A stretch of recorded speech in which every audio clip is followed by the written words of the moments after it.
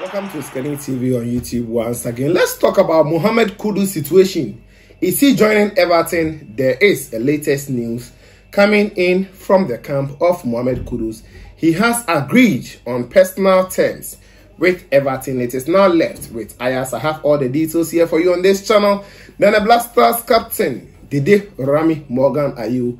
What is the latest coming from his end? We have seen a huge billboard in Qatar in honor of Dede Ayew. We'll talk about it here on this channel.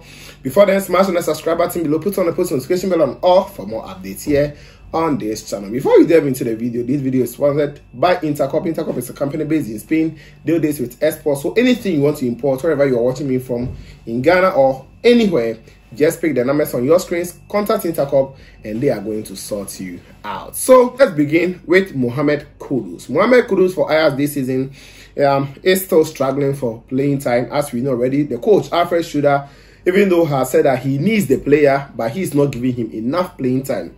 Yesterday, as of the time recording this video, Ayew played against FC Utrecht, where Ayew won 2-0, but Kudus just has to come on for the last 8 minutes of the game, and he is not really happy at Ayew's currency. But the latest news coming in, of which I can confirm to you now, is that one, Mohammed Kudus has accepted personal terms with Everton. That is the first news now. Kudus has accepted personal terms with Everton, and Everton want to sign Kudus on a permanent basis, not on a temporary or loan basis. They want to sign him permanently from Ayew. And another latest news coming in indicates that Everton has sent an official bid to Ayew to sign Mohammed Kudus from Ayew. So one, Kudus has agreed personal terms with Everton. Two, Everton want to sign Kudus on permanent basis. Three, Everton has sent official bid to Ayew to sign Kudus.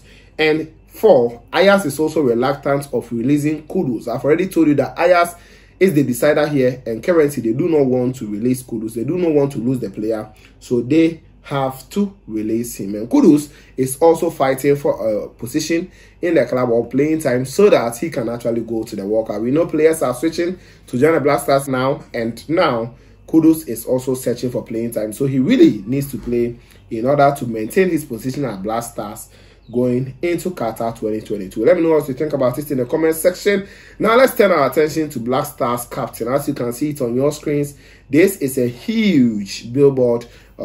Yes, we will say a billboard which has been mounted in Qatar in honor of Black Stars captain Dede Ayew. You have seen already, he plays for the Qatarian side Al-Sadd, and of which they are one of the giants in Qatar, and they've done this to honor him. World Cup is going there, and as he said already, World Cup cannot be played in Qatar, and he will miss out going to Qatar 2022. So the player is ready, and the city is ready. So if you go to Qatar currently, and yes, you are going to see Dede Ayew billboards, which has been mounted in honor of the Black Stars captain, who is also a key player for his side Al-Sadd in the Qatarian League. So these are the latest news here on this channel for you. Let me know what you think about it in the comment section. Smash on the subscribe button, put on the bell for more updates here on this channel. This was Scanning TV, and of course, we shall meet later. Please subscribe to the channel and hit on the notification bell for more.